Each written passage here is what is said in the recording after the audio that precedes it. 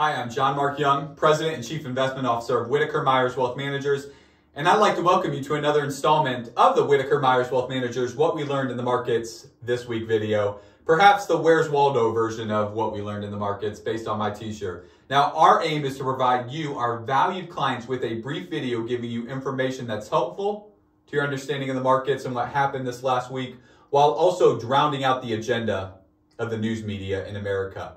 So let's talk about the 4 things we think we learned this week. Point number 1, Federal Reserve, what? The stock market finally ended its 3-week slide by capping off a strong performance on Friday. The Dow Jones Industrial added about 2.66% for the week, while the S&P 500 gained 3.65%, and the tech-heavy or more growth fund NASDAQ gained 4.14%. Over the last 3 weeks, even against a backdrop of positive economic reports and pretty good Q2 earnings from companies, the market continued to fall in a kind of good news is actually bad news scenario, because it meant the Fed will have to be more aggressive with interest rates. However, this week the S&P 500 reclaimed an important technical measure by surpassing its 50-day moving average. And next Tuesday is going to be a huge test when the Consumer Price Index is released, which of course, that's gauging the inflation that happened this last month. Point number 2, and let's stay on the trend of inflation, which again is coming out next Tuesday. The Cleveland Federal Reserve, they maintain an economic metric model that estimates the Consumer Price Index on a daily real-time basis. The methodology on how they come to this, it's a little more complicated than this, but let me break it down to its base level. And that is taking last month's data and adjusting it for gasoline and crude oil prices, which are highly volatile. In June, for example, their model, the Cleveland Fed's model, predicted headline inflation, and headline, remember, tracks the total inflation of the market. They predicted 8%, and it came in at 9.1%, a difference of 1.1%. Conversely, in June, they predicted core inflation, and core inflation strips out the volatile parts of inflation like food and energy. They predicted that to be at 6.1, and it came in at 5.9%, a difference of only 0.2. In July, their model estimated 7.5 headline inflation and 6.9 core inflation, while the numbers actually came in at 8.5 and 5.9, a difference of 1% each, respectively. Their August estimates are 5.5 headline inflation and 6.1 core inflation. Using their range of error for the last 2 months, you get a 6.5 headline and a 6.7 core inflation number. A lot of the numbers here, but let's reset. The Cleveland Fed is expecting inflation to come down dramatically on Tuesday based on their inflation economic model, and we'd expect those numbers to be in the 6% range, when released. Let's see how the markets react to a lower inflation number. But last month, when inflation came in a little lower, the market rallied pretty good.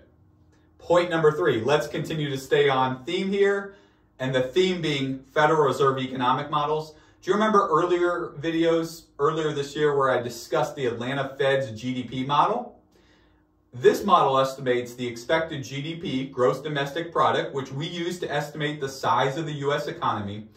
And earlier in the summer, the Atlanta Fed's GDP model estimated a negative second quarter reading when no one else was predicting that.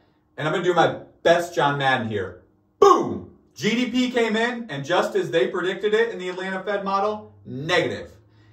And we met the technical definition of recession, 2 negative quarters. Well, now the Atlanta Fed is estimating third quarter GDP to come in at positive 2.6%.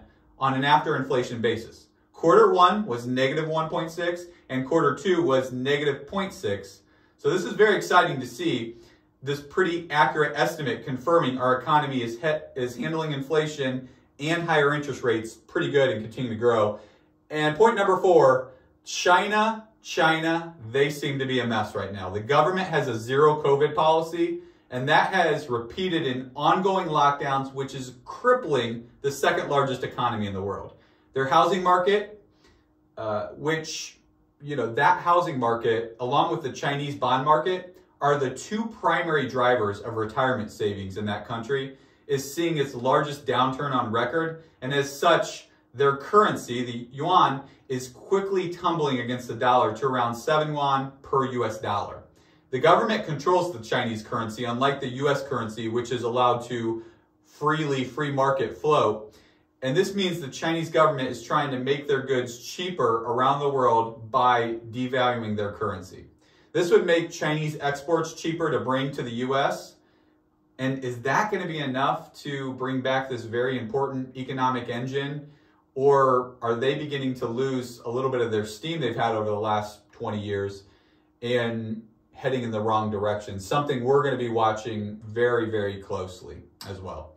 If you have any questions about the way the market or what we're talking about today impacts your personal situation, please feel free to reach out to one of our advisors by clicking the Schedule a Meeting button in the notes here or visiting our website at whitakerwealth.com. Conversely, you can always check out our blog section to read the articles we've written this last week, which always has timely, important financial planning and market-related information. We thank you so much for watching the video, and we'll look forward to seeing you next week. Thanks so much.